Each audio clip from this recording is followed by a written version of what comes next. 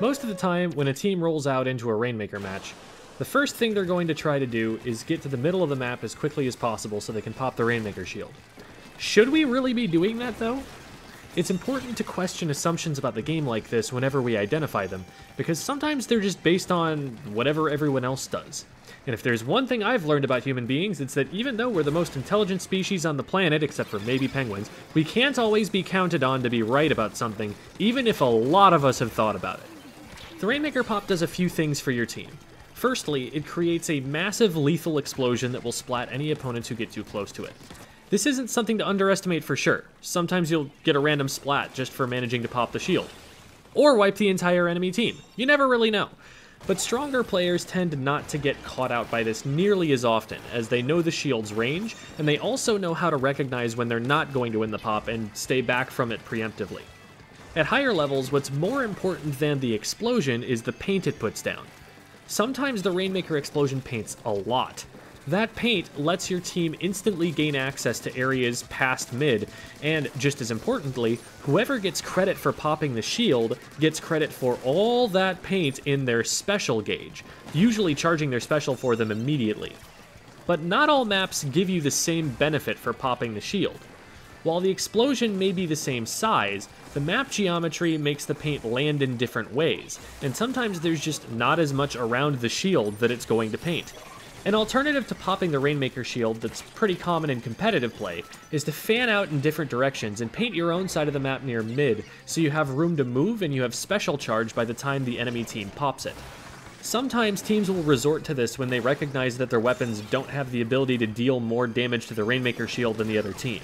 If you've got 2 blasters on your team, and the other team has a double bomb junior, a bloblobber, and a set of dapple-doolies, unless you move to mid way faster and pop the shield before they ever reach it, you've got no chance to beat their popping power, and you might as well give it up. What I'm showing you right now are clips of popping the Rainmaker shield on every map in the game, so you can see the explosion without having to worry about the chaos of a Splatoon match happening around it. Think, for instance, about the size of the explosion and what ground it covers. Is it useful to have that ground covered, or could you do without it? Another very useful property of how big the explosion is how much special charge the player who pops the shield is awarded for all the paint that goes down from it. In all of these clips, I do the best I can to avoid painting as I approach the shield, and to only paint my feet in places that the Rainmaker explosion would have ended up painting over anyway. The splatter shot needs 200p for special, so you can estimate how much each pop paints by just looking at how much the special gauge fills up. Just painting top mid here, definitely not worth. You need the ground underneath it to really be able to move around and control this mid area. Here, for example, you can see that all of mid is painted, and so that allows you to move to anywhere on the map that you want. That's a lot more useful, as is this here. While it's up on a pedestal and it's not going to reach as far because of that, it paints all of the spaces in between the places where you want to go in mid, and that's something that makes it worthwhile. Here, you can probably do without it, because it doesn't stretch all the way out into mid, and there's a lot of room around it that you can work with. Most of it goes on to top mid, which you're only going to want to go to if you're trying to pick up the Rainmaker already, which means you already have an advantage. This one was one that surprised me more than most. This is definitely not worth. This doesn't paint an awful lot, and the places that it does paint are really, really dangerous to be standing. So again, you're only going to go there if you've already got an advantage you're trying to pick the Rainmaker up. Inkblot, though, definitely worthwhile. There's a whole ton of space that it takes up in mid, and mid is really important because you have to pass through here on your way to either goal, whether you're on offense or defense. Really, really useful to get that particular pop. On Mahi, it's also very much worth. This is a very small map, and so the pop takes up almost the entire width of the map. Hugely important for getting any kind of map control there, especially for how much paint it puts behind the pieces of cover you have to work with.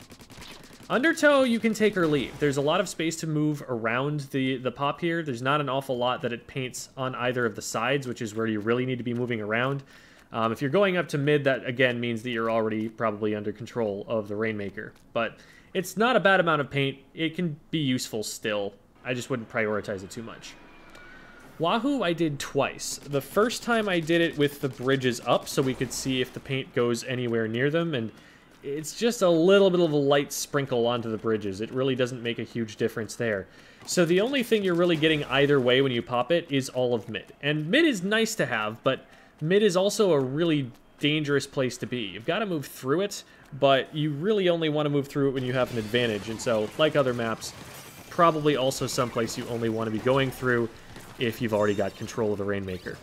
Hopefully that gave you a little bit better of an idea of what kind of thought process goes through a competitive team when they're trying to decide whether they really want to contest this pop or whether it's better for them to just paint someplace else on the map and get specials and get paint control in preparation for the fight over the Rainmaker.